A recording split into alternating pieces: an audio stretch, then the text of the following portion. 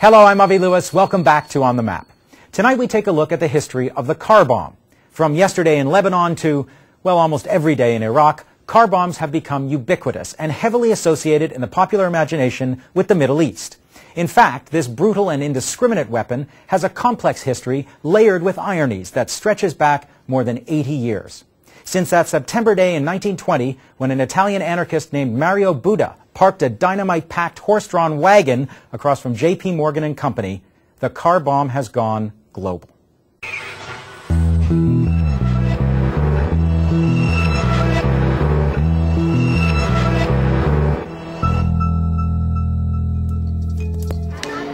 Car bombs were used by American allies in the Vietnam War. The IRA used 20 in one day. July 21st, 1972, Bloody Friday. Hezbollah took car bombing to a new level in 1983, sending suicide trucks loaded with explosives into American barracks in Lebanon, killing 220 Marines. And of course, car bombing has reached an apocalyptic peak in Iraq. In the fall of 2005, there were 140 a month.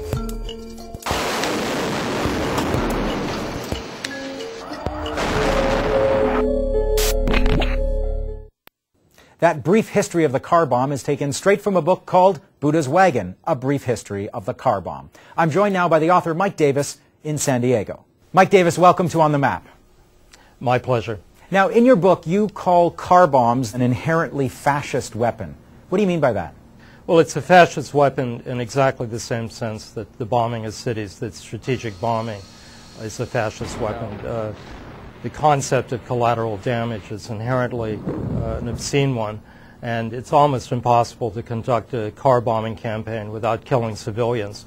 Of course, this is precisely what recommends the car bomb to some groups, is the scale of carnage and the level of terror that it's capable of creating. Now, you write about car bombs both as a tool of insurgencies, a sort of classic weapon of the weak against a state, liberation movements. But you also write about the car bomb as a tool of clandestine campaigns by states, by nation states. What's the difference in the way the two sides have used car bombs in historical terms?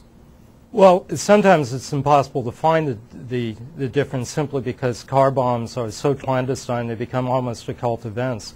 A bomb goes off in Beirut like on Wednesday, and you can have 10 different theories as to who the protagonists, the architects of the bombing were. But basically, on the hands of insurgent groups or nationalist organizations, they're an attempt to compensate for the lack of a regular army, the lack of weaponry, the lack of technology. For intelligence agencies, on the other hand, they're perfect for strategies of destabilization, of deliberate terror, of creating tension.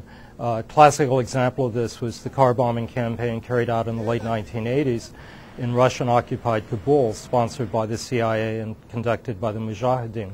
What has the car bomb done to the movements that have used it on the insurgency side? What's the impact on the architects of car bombing campaigns? Well, car bombs, because they're so powerful and cheap and easily utilized, have a great seductive power to insurgent groups. And sometimes those groups ignore the moral price that they pay. The bombs not only, kill your enemy, but they'll also destroy your own moral credibility, as both the IRA and the Basque nationalists have discovered.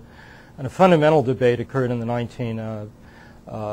1980s when Nelson Mandela, still in prison on Robben Island, polemicized against the use of such weapons by the African National Congress, pointing out however effective they may be tactically, they end up destroying the dignity and the moral stature of the struggle by the civilian deaths and deaths of innocents that are almost certain to occur. Mm-hmm.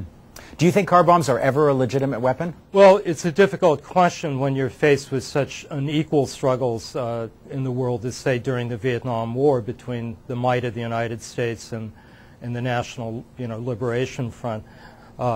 Any civil war, any guerrilla war will produce carnage and appalling acts. So it's, this is a very difficult question to answer, but I think Mandela's argument still has the greater weight that a true liberation movement would not use weapons that are almost certain to involve the casualties of innocent people, women and children. What's morally repellent about a car bomb is the same thing that's morally repellent about the use of air power on a civilian target. You are an urbanologist, and many of your books have been about cities. How are car bombs altering the landscape of cities around the world?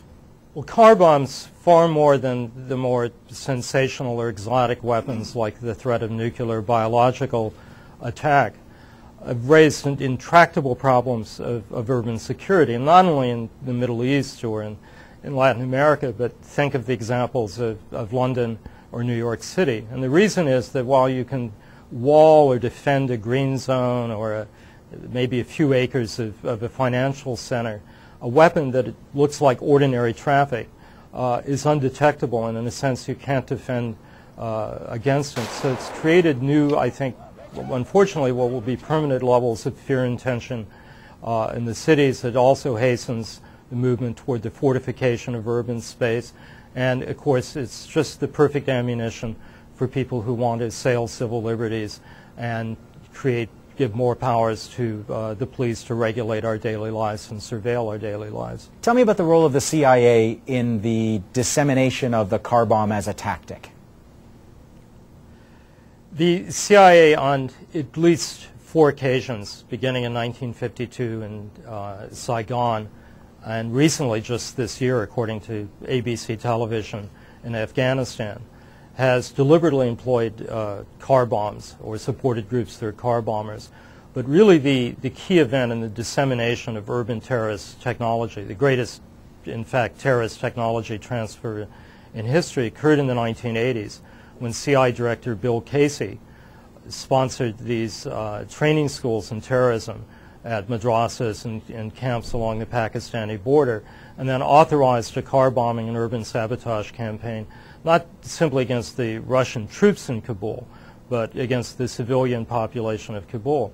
So what happened in the 1980s is, with the blessing of the CIA and the Pakistani intelligence agency, tens of thousands of people were taught state-of-the-art explosives, state-of-the-art urban terrorism, including car bombs. These people went on to teach others. And now you can find tutorials and PowerPoints and everything you need to know about building sophisticated car bombs on the internet.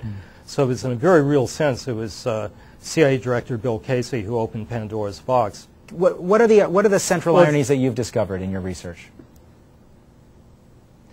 Well, the ironies are this, that the machine upon which we are all dependent, and increasingly the entire world, gridlocked in traffic, this machine turns out to be the simplest and the most effective explosive delivery device that we have. I mean, literally the equivalent of a poor man's Air Force.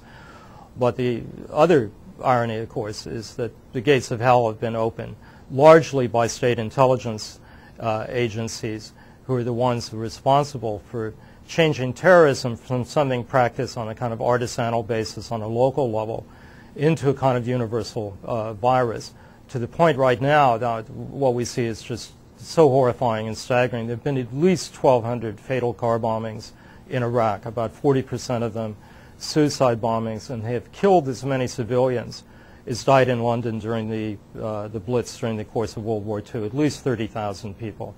Mike Davis, thanks for being on The Map. My pleasure. Coming up after the break, South Africa shut down. We look at the deeper context of the country's biggest strike since the end of apartheid.